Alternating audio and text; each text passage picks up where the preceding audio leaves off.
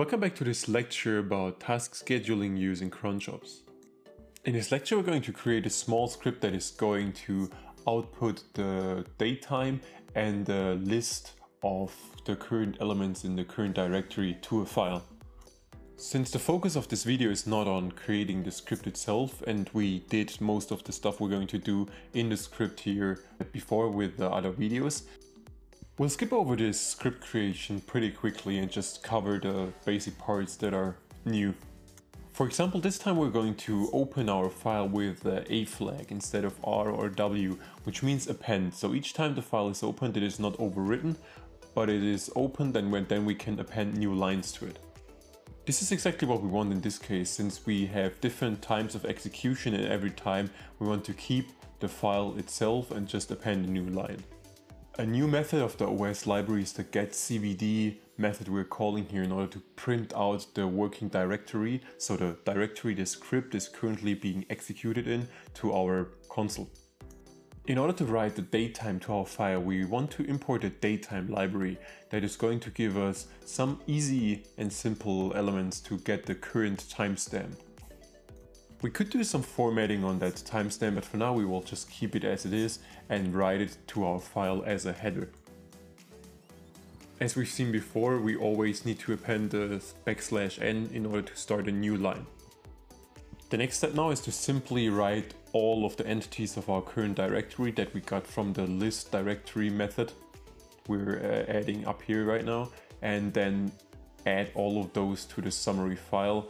We will indent it with a tabular and then again add a new line character. At the end of the file we also want to add a new line character to make sure that we get some differentiation between the executions, add some logging, and then we can go into our terminal and execute our script to see if it's working, if it's doing what we're going to get out of it from.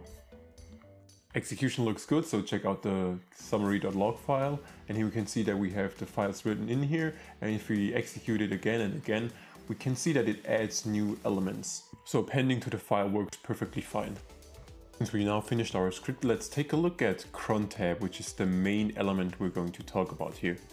As described in the video before, cron jobs can be quite difficult to understand in the beginning because they have these 5 elements to take care of here. By using a star for all of the 5 elements, we're telling cron to start our script every minute of each day. Whatever comes after the 5 elements is the script that is going to be executed. In our case, we want the cron session to move into our scripts folder. So we will do cd and then the full qualified path into our scripts folder, and I'll add the /scripts element here into this path in order to make sure that everything works correctly. And by using this $&, we can then append another command here. So in this case, we want to execute Python3 and call our Python system scheduler file.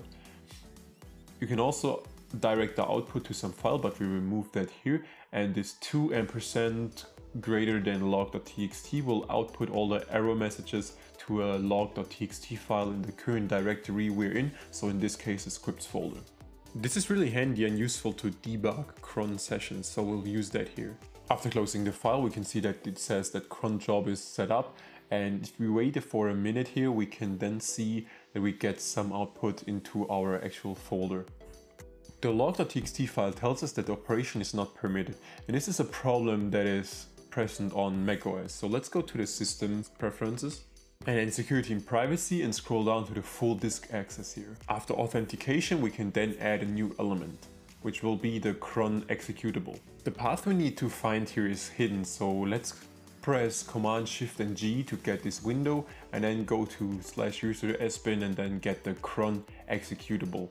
You can look that up online if you cannot understand how to do that exactly, but it's quite easy actually. So once we've done that, we can remove the log file, and already we can see that there is this summary.log file.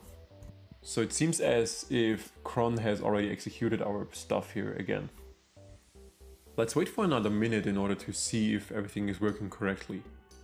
Giving the cron executable full disk access can be very dangerous, so make sure to understand or try to understand what is going on here and what implications this can have. Alright, so let's check our summary.log file again and see if there is some updated values. And now here you can see that it now has all the values printed to the file.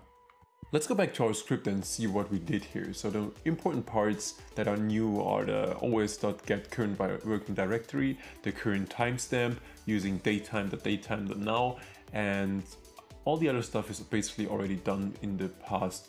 The important part is this cron element. And again, we used 5 stars in order to make sure that our scripts execute every minute, and then we cd'd, so we changed the directory of the session into our folder. As an addition, we redirected the error output of our system to the log.txt file.